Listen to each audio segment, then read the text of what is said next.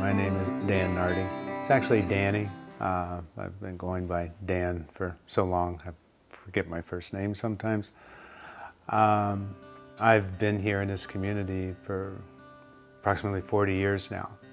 A lot of what has to do with myself as an artist really begins in so many ways here and has remained here.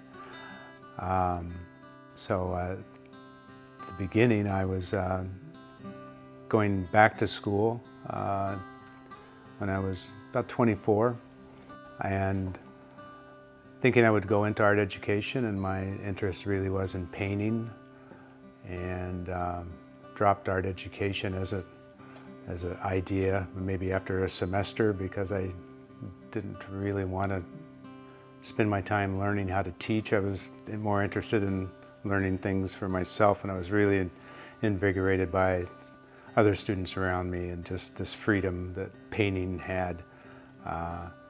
And so essentially I did my bachelor's degree in studio painting with a minor in drawing, and then did an MS the same way. The thing that I'm sure people hearing that and looking at my work today are kind of wondering, well, how did this come about? And that's really due to the last semester that I was in school. I was getting, working on my master's, and I was getting really pretty confused about the whole painterly plane, and becoming much more interested in some things were minimalistic, some things that were becoming more object-like but still involved color and surface like a painting, but I wanted to take it to a much more physical way, a different kind of territory to enter into. And so I actually just started building things at that time that I think my graduates show, the majority of them looked like they related back to stone or even concrete, which I was looking at quite a lot, and looking for expressions in broken concrete and sidewalks, and just really trying to bring that some way literal to the work that I was doing. I think that when I first began with this interest in concrete, but also in constructing things, I was working from an incredibly rudimentary kind of source. I had no training in construction. I had no understanding of actually how to make or build something. So I was moving through that at my own speed and working with materials and means that were not complicated. And so I really quite literally was teaching myself, but as I worked with both kinds of materials, both materials I'd get at a hardware store or a lumber yard. Some of those went into shaping some early concrete form work, and some of those just became the medium that I would make wall pieces from predominantly. So I found that in working with these materials, the concrete was satisfying basically my need to become very three-dimensional in a freestanding manner, and the same materials would also, to shape the concrete, would also allow me to build things for the wall. So I still had this interest in wall work, which relates back to painting, and some of the coloration that I started to return to in concrete came back to painting in very subtle tints and hues, striations, which for me really kind of go back to color field painting, just atmospheric kind of things. So my interest in both things, whether it was wall or freestanding, was to deal with what I was then starting to understand as very man-made forms, oftentimes very geometric, and then be infused with an organic quality, qualities of nature themselves, and this this dichotomy, the mix between man and nature, and that's remained for all these years.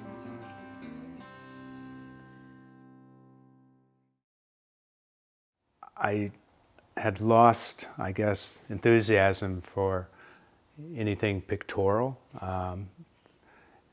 but as an object, it shapes space around it, and I actually, depending on the scale of things, it shapes the space almost like having a persona, like a person standing right there in the room.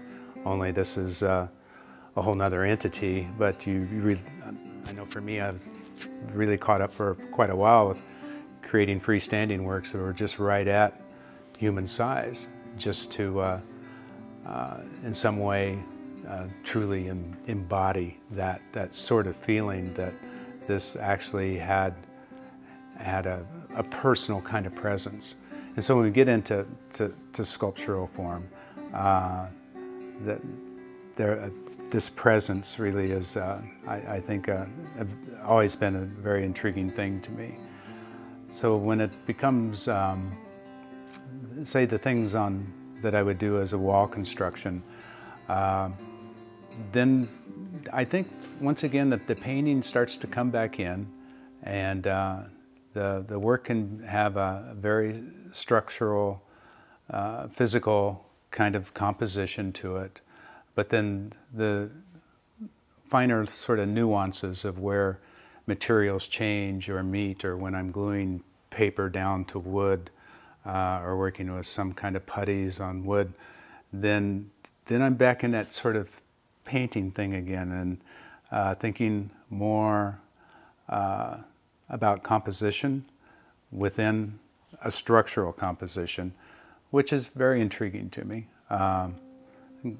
Can be a little confusing sometimes, and I would say that probably what becomes confusing is when I have an initial idea to start one of these works. I always try to leave myself some room for letting it talk to me. A lot of times what will happen is I'll get to the point where I've constructed what it is that is going to take me into the next stage, and then it stops me.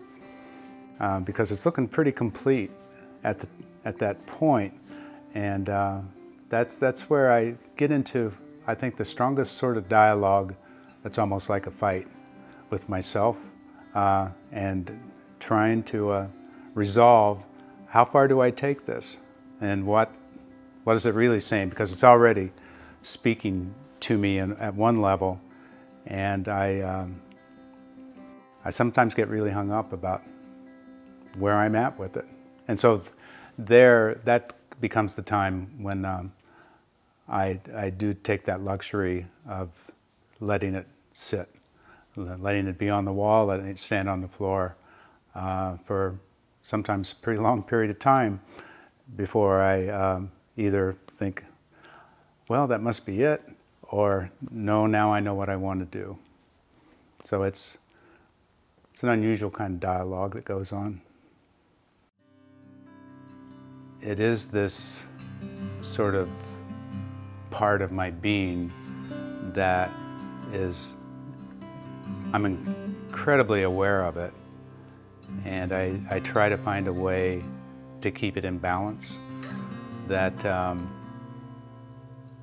sometimes I think if I put it out in the open and talk about it too much, I become, like I am now, very aware of trying to put something in words that I know deep down exists in a much different manner, and it's all really the essence of feeling.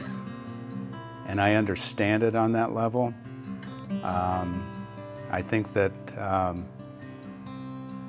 there is, for a lot of artists, that sort of spiritual element that we thrive on, that comes from deep down within, and all kinds of other things can be affecting your life, and your life affects your work.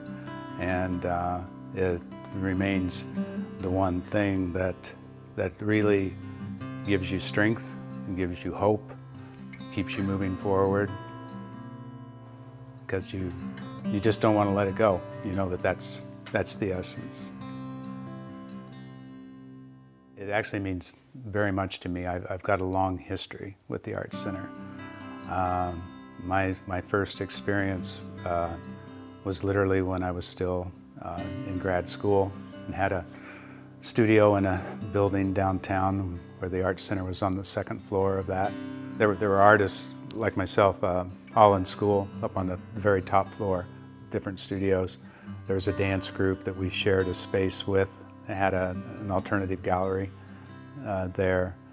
But on the middle floor was the most elegant floor. It was like a club. This was some kind of a gentleman's club, this building. And that's where the Arts Center was. And so I became familiar with the Arts Center and the people who were involved in it at that time. And then after I graduated, I worked for the Arts Center teaching a painting class, and always stayed in touch. But essentially it's one of those true community treasures that as an artist, I think there are a number of us who have stayed here, and it's one of the best things about staying here is the Arts Center.